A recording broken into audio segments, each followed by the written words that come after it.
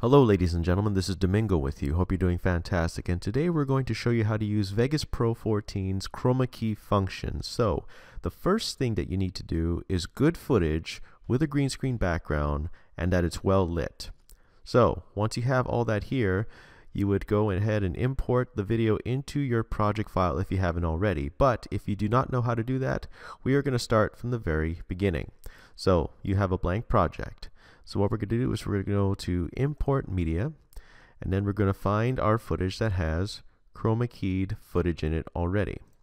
So we're going to select that, drag it into our timeline, and then we are going to go to a point where we can use the footage. So once we have imported our footage, we have to make sure that it's well lit and that the subject is clear. This is the subject that we are going to be using.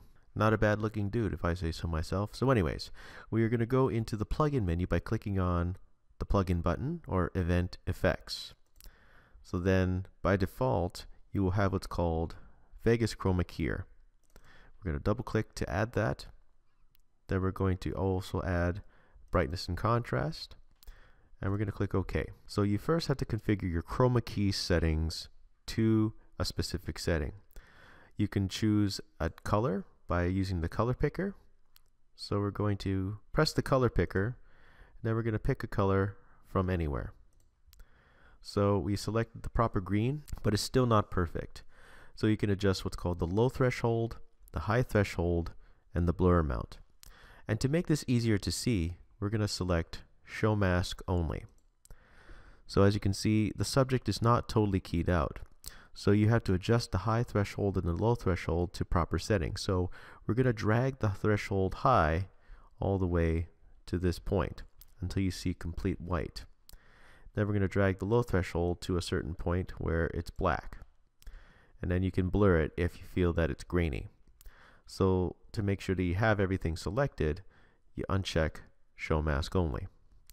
And then you close out of this window. So currently we have the green screen keyed out, but the backdrop is still around us if you have a certain backdrop like this. So what we're going to do next is we're going to start masking.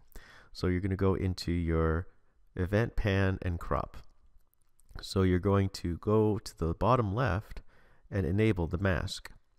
So then what you do is you press the anchor creation tool, and then you're going to create your mask. So this is your start point of the mask. So you have to click around here to make sure that everything is keyed out. So once this mask is connected, it will allow us to key out these specific areas, like so. And then once you connect your anchor and mask, it masks out everything else. And you can adjust the anchors by holding down Shift or Control and then click on a point, and then you move the points. So you move the points to where you want to specifically. And there you go. You can make the mask better however you want. So once we close that, we can now put footage behind it. So we're going to import some footage that I have, like a backdrop. And then you're going to drag it to your timeline. And there's our masked footage. And this is our end result. We were able to key out the green screen, mask the footage, and make sure that there is nothing appearing on the screen. And this is a clean key, as you can see, because my lighting was pretty good, and the result turned out perfect. So if you're wanting to do like a backdrop or special effects thing and you wanted to use the green screen software for it, this is what you do. I hope this video was helpful. Thank you very much for watching, and have a good day. Domination is near. We'll see you soon, everybody. Stay awesome.